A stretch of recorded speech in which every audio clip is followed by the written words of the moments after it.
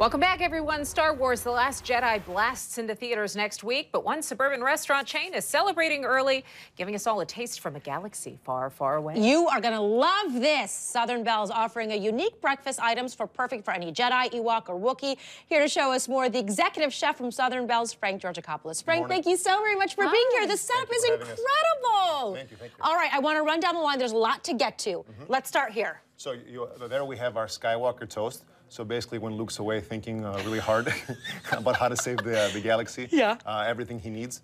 Moving far, stormtroopers, they like to eat hearty, so we're featuring our house-made biscuits, country ham, and then biscuit gravy. Going next, we've got our Kylo Ren red velvet French toast, topped with a raspberry puree. Then we have our Ray of Hope lemon ricotta pancakes, as we call them.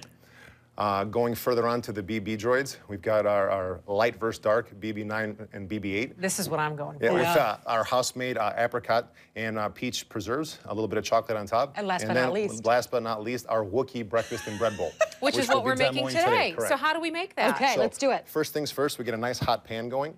A little bit of... Only a chef will put his hand in a hot pan. Right? Exactly, to make sure it's ready. So then we make sure you do any oil of choice. You can use olive oil, butter, vegetable oil. What do you prefer? I prefer a little bit of butter and vegetable oil. It gives it a little bit of higher smoke point. Then we just start throwing in our vegetables. So we do a little bit of onion, a little bit of green pepper. Grab the spatula. Of course, help me out.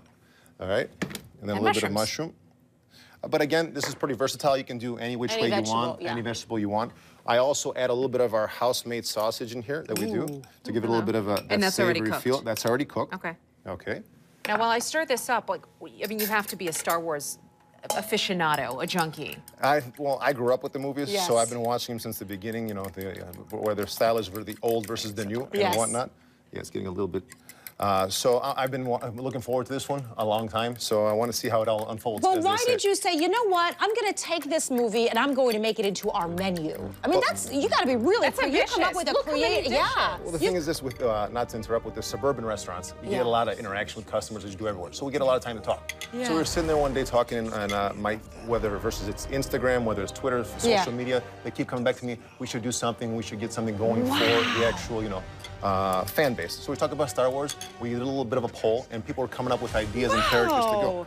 So back to here, we mix a little bit of egg in here and get that going. And Frank, we got to rush through this. Where are you located? We got several locations. We got Barrington, we got Carpentersville, we've got Bedford Park, Plainfield, Yorkville, and we just opened one in Manuka. Oh, so then you cook this up a little bit. You pour it in the bowl. Okay. That sounds, it seems so easy. Top it with a little bit of cheese. Beautiful. And then you bake it? In the oven. Yep. Oh, that's genius. That's genius. So you could probably prep that ahead of time. And stick it in the oven. And then stick it in the oven. Right out. I find brunch the hardest thing to But not anymore. Not anymore. Frank, thank you so very much. To try out any of these out-of-these-world items, check out Southern Belle's for breakfast all week long. We're posting a lot of this info on our website, by the way. Go ahead, sweetie. ABC7chicago.com. I'll read your line. Star Wars: The Last Jedi hits Thursday. Theaters on Thursday. Disney, of course, the parent company of ABC7. Good. And here's the taste. Here we go. Yeah, I love it. It looks amazing.